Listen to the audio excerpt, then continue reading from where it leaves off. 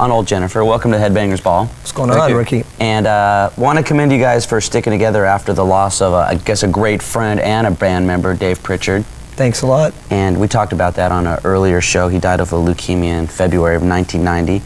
And you addressed the illness and the death on a couple songs on the new album, one of them, Another Day.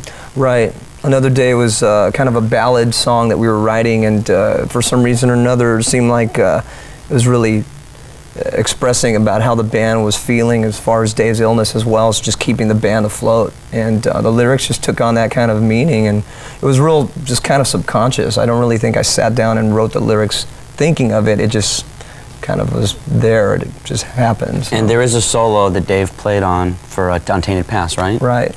Yeah, and that was from a 4-track demo that we had done during the last couple of years, and was the last solo was the last song and the last solo that he played on. So we just stuck it in the song. Now, as far as the band members go, the guys in Armored Saint, I mean, you guys have known each other for a long time. Right. Well, Joey and I and Gonzo all went to elementary school together. Met each other in like the 4th grade, and have been pretty close friends ever since, which is good because it keeps the band together when you go through those tough times. When you guys were growing up and you were like younger kids, little kids, did you say, oh yeah, let's all be in a band together, we're going to be in a rock and roll band together? Yeah, I think so. I mean, we were like doing air guitars to things, you know. We'd put these concerts together. It was what was cool. The name of the first band?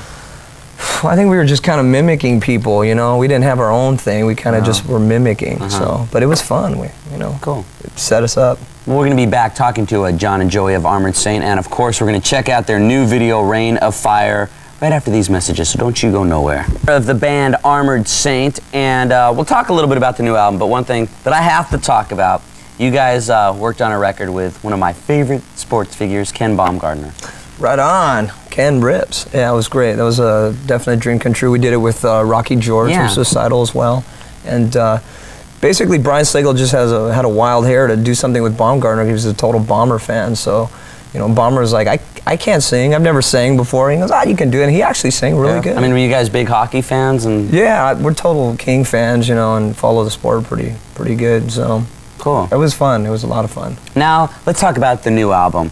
Now, especially on the song Rain of Fire, which we're about to see the video in a little bit, it seems to me, and I like the song, that you guys get more into just the rock and roll, not saying we're not going to be just a metal band and play metal. I mean, it's just a straight-ahead rock and roll song.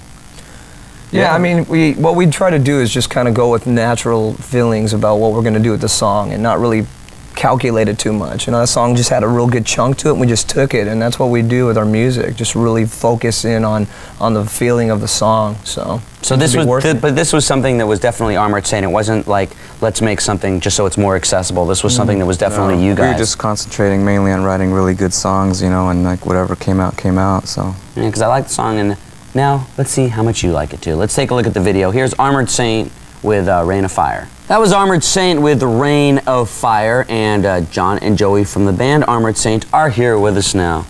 Yo. How was it making that video?